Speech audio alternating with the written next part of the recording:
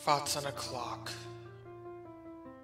For one the journey had begun, old but young, his time to come. But soon enough the clock struck 2. The face must change, the music must too. So 2 began, and played it cool. To some extent he was a fool, but time it waits.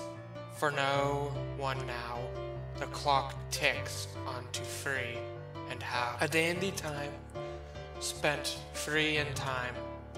But the hour of 4 was soon to chime. The longest hour was spent at 4, but soon enough the clock crept lower.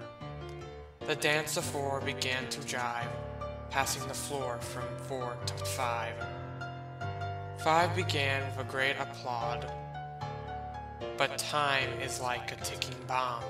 For 5 the time they went too fast. Soon 6 was blasted from the past. 6 was fresh and played it well, but didn't hear the ringing bells.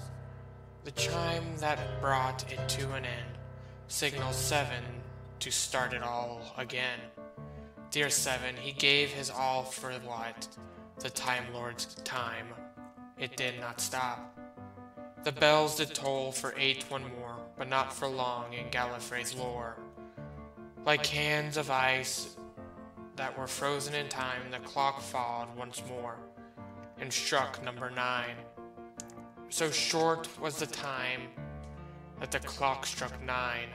The adventures were cut short in time and space, but the clock carried on with tick and a tock, and soon it was striking upon 10 o'clock. The 10th hour was long, with rich honest glow, but 10's time was up. He just didn't want to go. But time waits for no man, old ones or young, and 10 became 11.